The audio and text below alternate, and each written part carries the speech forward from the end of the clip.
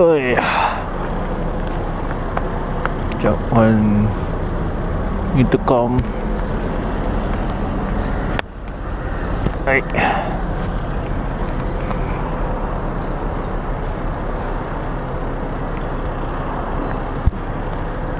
Okay.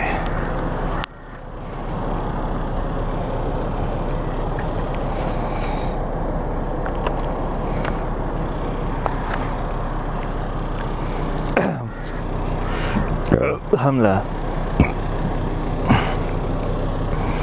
Hoi hoi hoi, pagi semua. So hari ni kita akan buat commute untuk motor ni pula. Motor Honda Monkey 2019 125cc. Macam mana korang tengok kat video sebelum ni, spek dah beritahu. Yang instrument cluster dia, case fish, starter, signal, horn, high beam, low beam, meter panel. Very simple. Sama macam Honda Rebel. Dia dengan Honda Rebel sama je dia punya ni instrument panel yang ada ni kan. Beza dia yang ni lagi cantik. Honda Rebel tak cantik. So jom kita gerak.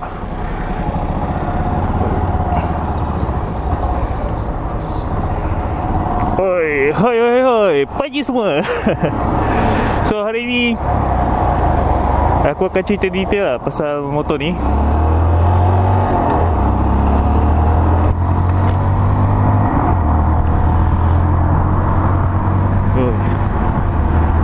Cerita detail pasal motor ni, dia punya penggunaan, fuel consumption, sesuai tak sesuai, all those things lah. Apa yang aku boleh beritahu lah.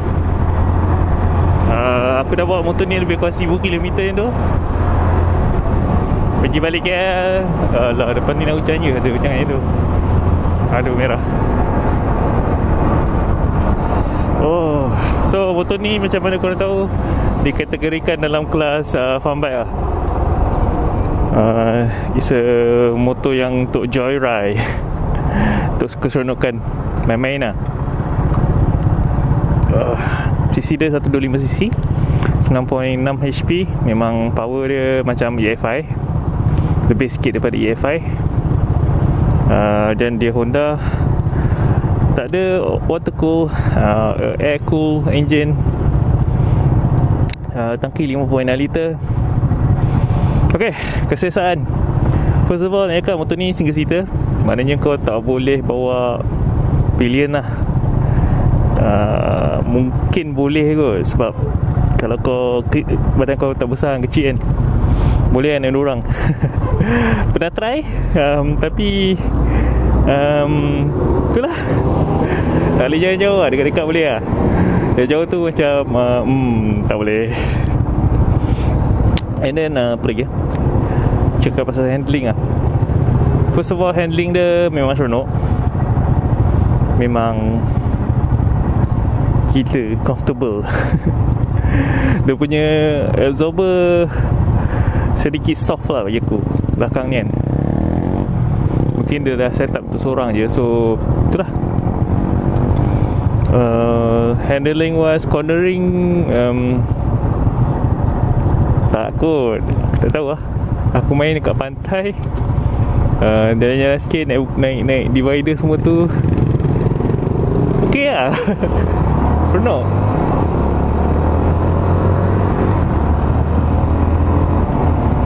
Handling, satu lagi, masa dekat trafik memang number one. Memang licah gila. Seronok lah. City use memang best. Power delivery toki bagi aku.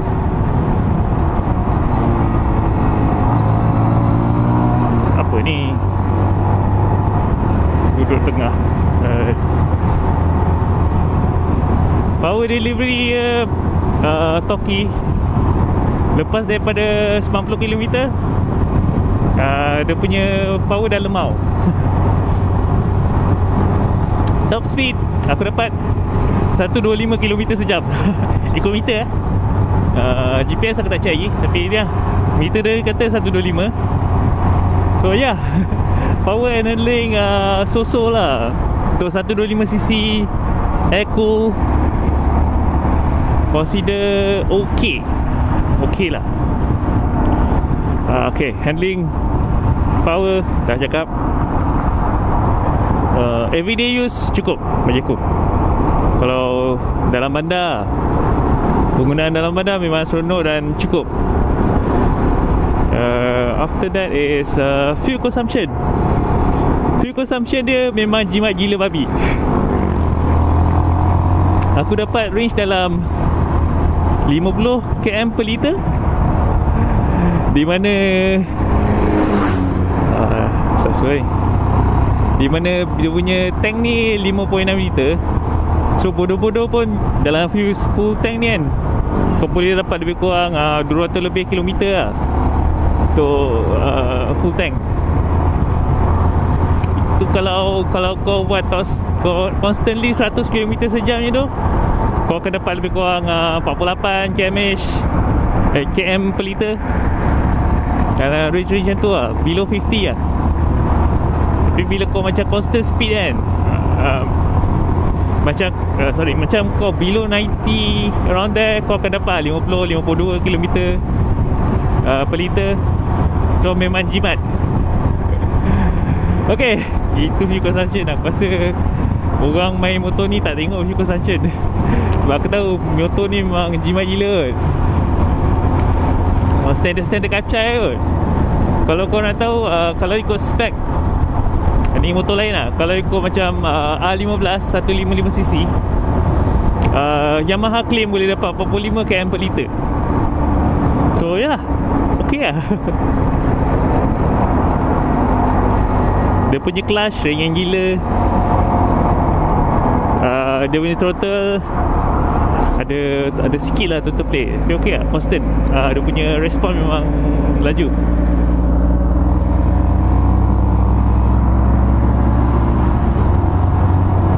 Power dia memang rasa lah. Bila kau dah reach 90, dia akan kurang sikit.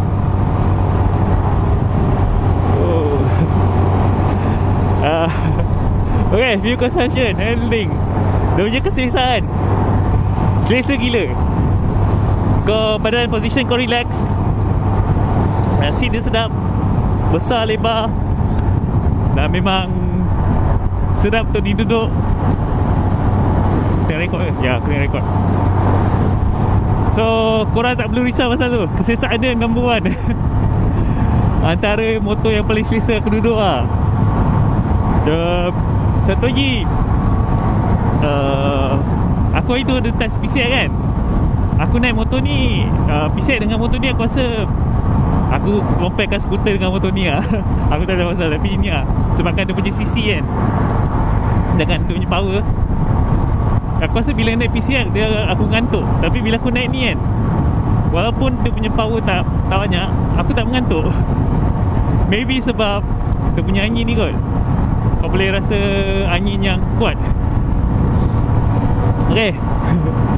So ni lah, kalau long distance KLPT, aku rasa masih boleh tahan lagi lah. Tak seteruk skuter lah bagi aku. 100 km untuk satu hari kau commute tu ok lah untuk motor ni. So maknanya kau guna 2 liter minyak je. Dia lagi laju daripada EFI. EFI yang tak modi yang standard. So motor ni 125cc, so power dia macam Honda Wave lah, Wave 125 tu kan. Wah, laju. Cruising speed dalam 90, 100, 80 ke 100 ok lah. Kau masih ada power kat situ aja, kau boleh maintain. Lagi apa lah, keselesaan, penggunaan dia. Motor ni motor keseronokan lah. Penggunaan untuk daily long distance,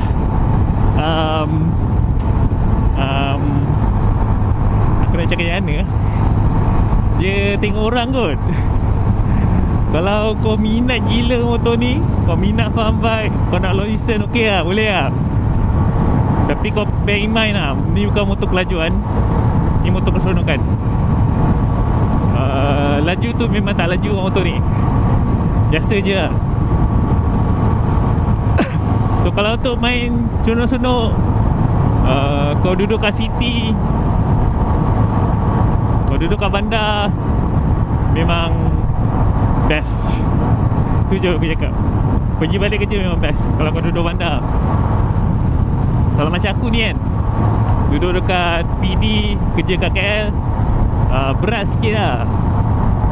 So aku rasa kalau macam aku, kalau aku ada option kan, aku ambil Kapcai lah. Satu, sebab dia tak ada compartment untuk letak barang. Yelah, ini motor angki, tapi still at least kena ada under seat punya ni lah. Tapi yalah, benda ni tak boleh ni lah. Sebab motor ni motor dibuat untuk farm bike, so susah sikit nak compare lah. Benda-benda yang kau tak boleh complain. The bike is specifically built for certain thing. Okay lah, boleh lah, seronok. Apa yang kesesaan minyak, engine power, penggunaan tu, itulah. Untuk range dia, farm bike kat Malaysia ada beberapa option lah.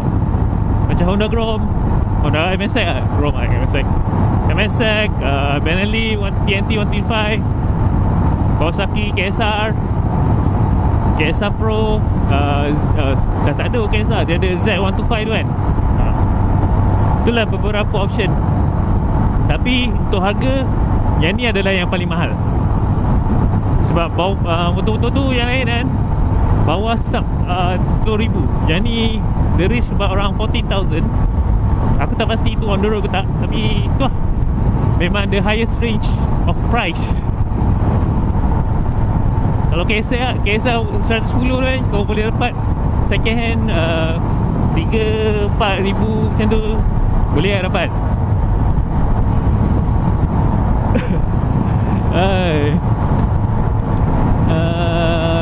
It's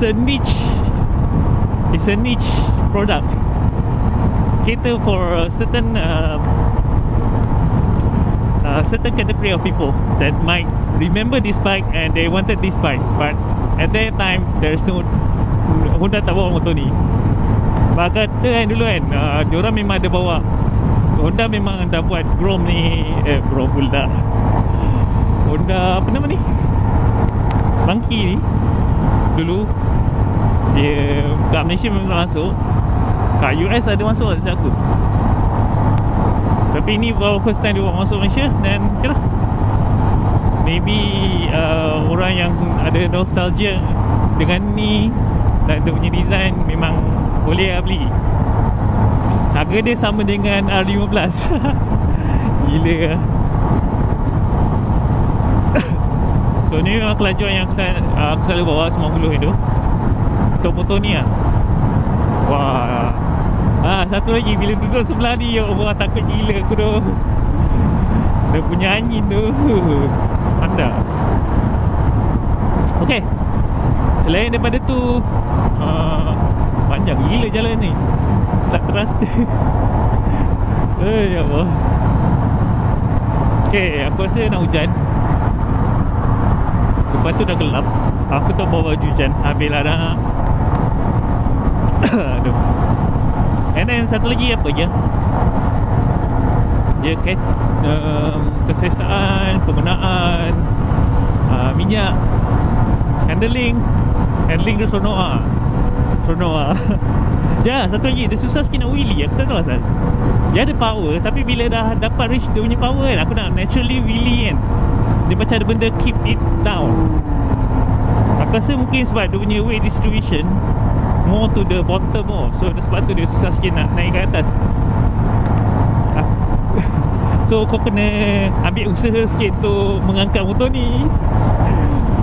Aku tak menurut korang buat wheelie Side note. Walaupun motor-motor ni kan, motor stand, tak seronok lah. Okay, dia punya harga dia macam aku cakap itu, nak dekat 14,000. Memang motor 125 yang paling mahal buat masa ni dekat market.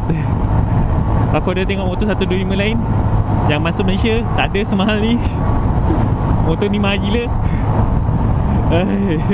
Satu lagi sebabkan model ni dia CBU, dia import terus daripada, aku tak pasti daripada mana, tapi memang bukan dibuat di Malaysia lah. Dia punya fit and finish memang awesome lah. Dia punya chrome, dia punya fork. Satu lagi model ni tak ada ABS, aku tak tahu asal.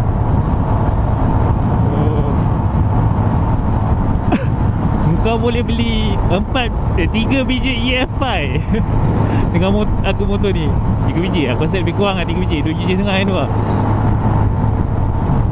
So kalau korang nak beli, korang ni lah, korang test dulu, korang rasa seronok gila kan, okay lah, boleh lah.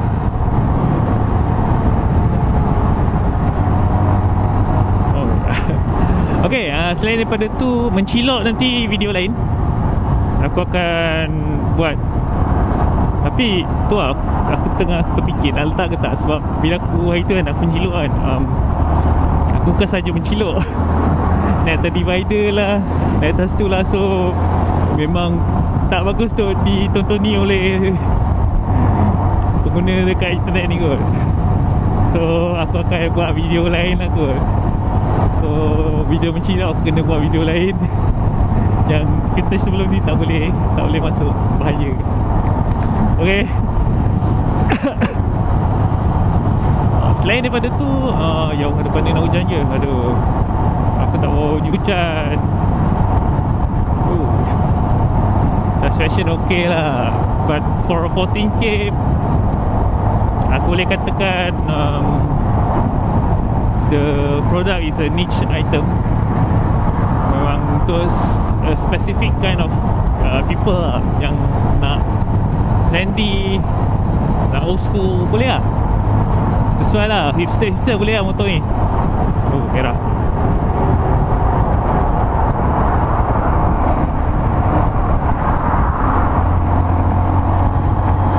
Oh, bahaya. The braking power okay, not bad. Front brake is an okay bike for the size and the power. Rasa cukup. So ni macam lama gila aku cakap, tapi aku rasa macam baru sampai Tok Serempan. Nampak sangat motor ni tak bawa laju. So aku rasa aku tak ada apa-apa nak cakap lagi. Mungkin info-info ni berguna untuk korang, untuk sesiapa yang nak beli kan, pasal dia punya mileage and all. Itulah aku dah cover kan. Boleh lah. Just bila kau beli motor ni, korang bawa seorang-seorang lah, kau tak boleh bawa dua orang lah. Macam Honda Chrome, kau boleh, dia ada pilihan punya footrest, so kau boleh bawa dua orang lah. Yang ni tak ada langsung. Motor apa ni? TZM.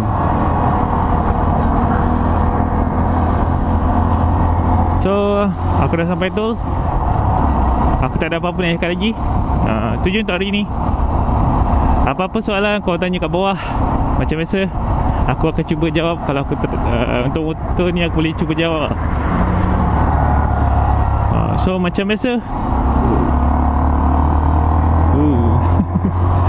ayo Honda Monkey.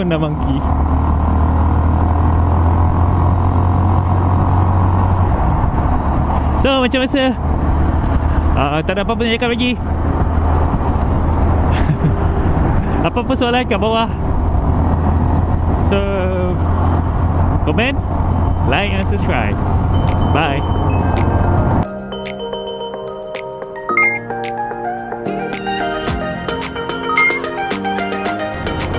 Oh, satu lagi, side mirror ni berguna gila. Dia punya vision tu, nampak sekeliling. Tapi nak menyelit susah. Besar. Tapi cantik lah. Kau tak perlu pandang belakang. Kau tengok tepi dah nampak semua. Nampak? Okay, tu je. Lupa naik kau.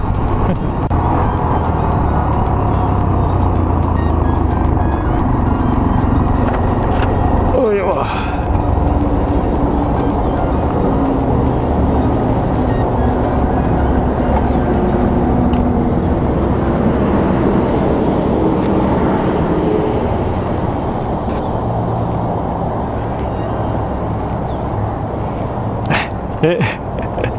Ha? Okey lah. Ha, Honda Monkey. Ha.